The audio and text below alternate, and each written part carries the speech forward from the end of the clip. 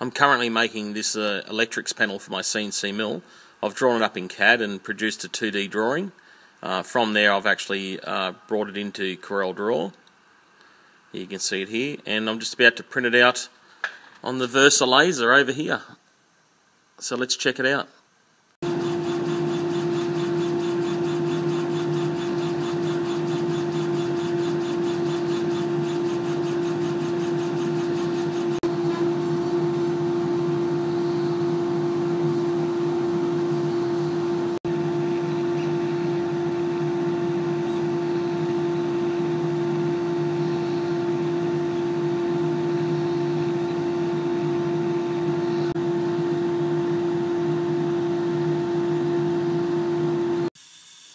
Here we have the finished product. It's turned out pretty well.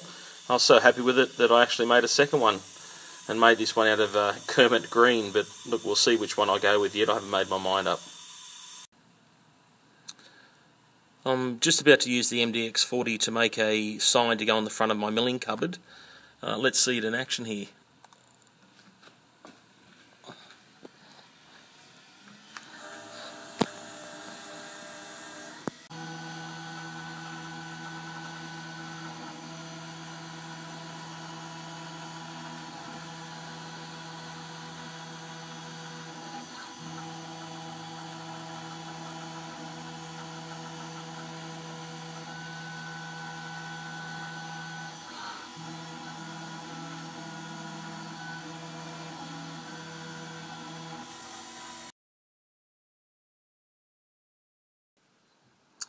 Well, as you can see, I've been doing the wiring here on the CNC conversion.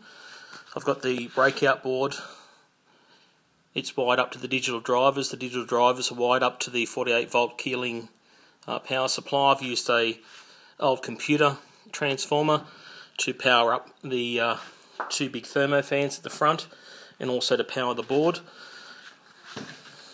At the moment I'm mounting everything to the panel, and I'm just cutting it into the side of my milling machine just now. That's a little bit too hard to hold the camera and shoot at the same time, so what I've done is just used an angle grinder and a drill and cut my way through. And we're nearly there. There we have it. Well, it's all back together. I've got all the electronics in. It's all working. I've tested it. I thought I'd do this last video, which is part 4 now, to complete it. As you can see, I've done all the wiring. I've tried to do it fairly neat. Excuse my camera jumping all around the place. As you know, I predominantly film with iPhone, so it's not the best, but look, it's alright. That's the actual control panel that you would have seen me making earlier. It works and everything like that. I'll just open up the cupboard and show you inside the cupboard. So it's all fairly neat and tidy in there. I'll turn it on so you can hear those fans kick in. Just reset the e-stop and it's alive. We'll shut this cupboard.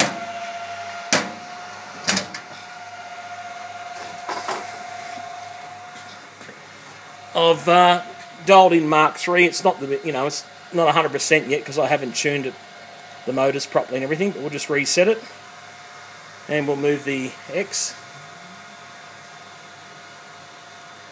It is moving there. Move the Y. It's fairly quiet. The motor's up, that noisy. They're not getting hot or warm. I'm only jogging at 500 millimeters per minute at the moment. Z.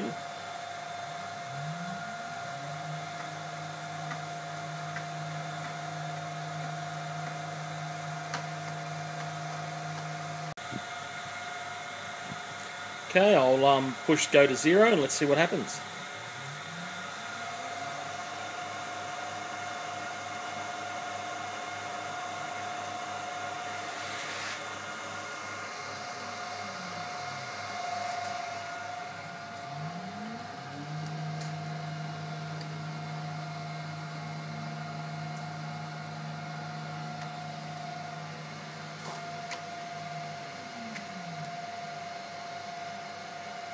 Alright, last but not least, let's check the spindle motor.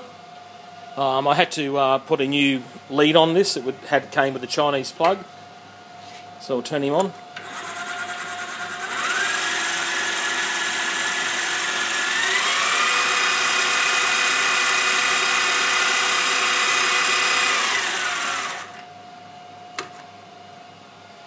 Okay, let's turn the machine off and see if the Z will hold up.